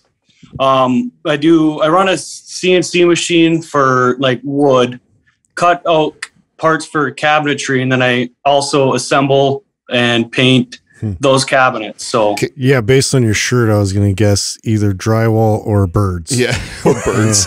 Big birds. Yeah, big birds. So here's the deal, because your question was like, how long? This may be something that you do indefinitely because of your profession. Because of the years of. Because like this isn't like one of these deals where, oh, if I do these mobility exercises, I'm going to fix my problem, and I no longer have to do it anymore. Yeah. Because if you have a job where you're painting, you're cutting, and you're rotating that shoulder forward, because that's you have to in order to perform your job, and you're doing that for 6-8 hours a day every day, you got to do something in the gym to consistently combat that so that doesn't get progressively worse. So it may become a staple thing that you just kind of always do before you exercise, is you do these little prime movements before you go into your workout. I am going to give you 2 other exercises that I think should become staple movements in your training based off of what I think you do for a profession and will help you, which is a seated row, and then I also like a Z press. And those 2 movements I think will help with you keeping your shoulder girdle in a kind of a retracted and depressed position, which I think might be part of why you're feeling an issue on the shoulder on that one side. So even if you're not following a MAPS program, I would include seated rows and I would include Z presses in my training on top of those mobility moves. That would be like staple movements that I do on a very regular basis for you. Mm-hmm. Yeah, and I guess that also kind of leads me to like a different question, sort of, if there's enough time. I was just curious about, as I'm going through this, Prime Pro talks about doing it kind of throughout the day. What should I try to be doing, like focusing on in terms of like the gym? Because I do typically follow you guys for your programs. They're awesome, and I've noticed a lot of good results. But I'm also kind of curious on like, what would be a good route to go down? Kind of compliment. Here, Lyle, any of the programs would be appropriate so long as you're doing the Prime Pro stuff throughout the day. But I will say this, in Prime, there's a Zone 1 fortification workout, okay? I think that'll benefit you. I think that's what you should do for your upper body for a little while. And that workout is designed to correct imbalances in the upper body, which includes the shoulder. And there's a seated row in that. Yeah, so I would go Zone 1 fortification workout from MAPS Prime. Do that for your upper body. Yeah, create that strength stability there around the shoulder so you feel like you can then add adequate load when you get back to working out at an intense rate. Describe to me, too, we haven't even asked you this. Yeah, like where is the pain? Yeah. When does it come up? Is it consistent throughout the day? Does it just flare up every once in a while? Where do you feel it? What's going on? Well, I don't really notice any pain, but I just noticed for the past few years that as time goes on, my shoulder just kind of leans a little bit forward. And what kind of brought this on was a massage therapist was working on me. I'd gotten a full body massage, hour and a half, and that entire hour and a half ended up being just on that shoulder. I don't notice any pain from it, but I don't want there to be pain down the road. And then that kind of led me down to watching the Prime Pro webinar and getting the program. And good. I just want to try to that's good. Yeah, bro. Issues before they happen. Yeah. Okay. Cool. That's a different story now. You're in a good position then. The fact that we're addressing this before it becomes something like chronic pain in your shoulder. I think including the fortification session that Sal's talking about. So including that once a week into your training, and then like I said, keep seated rows and Z presses. Any of our programs will be appropriate. On top of that. Yep. You understand what's happening, right? So you're doing a job where your shoulder is rolling forward all the time, and so the exercises you want to just always include in there is the opposite, is retracting and depressing down. So you just want to keep that kind of movement on a weekly basis in your training routine to combat all this work all day long. Yeah. So think the opposite. The opposite is a seated row, right? Like where you retract the shoulder and pull down to where I'm zone 1 fortification is all that. Yeah, keep that in there. And throughout the day, you could have bands. This would be great. If you had some like bands you could wrap around and just do some rows. So like every hour or 2 hours or like that, or whenever you get a little bit of a break, couple minutes. Yeah, do some band, and you're not trying to get like a band pull apart. So band pull aparts and some rows every couple hours, and you're not trying to get a hard workout. You're just trying to get. You're just activating. Yeah, just squeezing those shoulder blades back, because what's happening is you're just rolled forward all day long, and then the massage therapist knows that. She's rubbing your back and she can feel all the knots that you probably have behind your shoulder blade.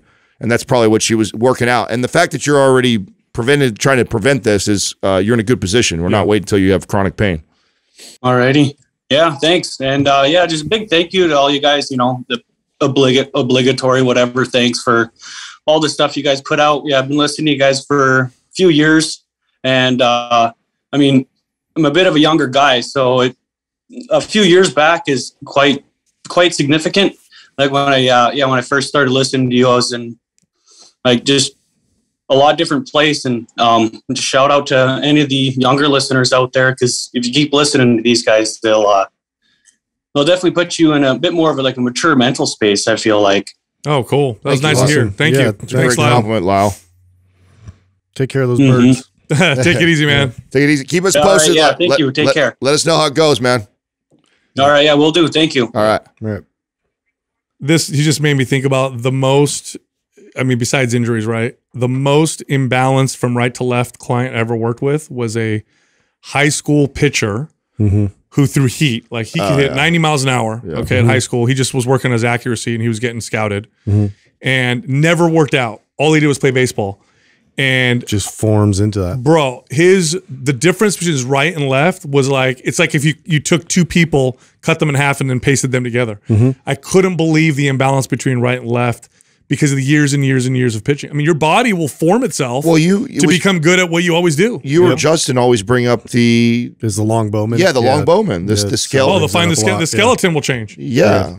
So the spine is twisted and the feet. But here's what it's so funny. We're over here like troubleshooting. We hadn't even asked him like, hey, where's the pain? He's like, I don't have any pain. We're like, oh fuck, awesome. Good. But how? It's so great. That makes me so happy to hear a younger guy that's been listening to the show for years recognizes that he's not just like, how do I get stronger and bigger? Right.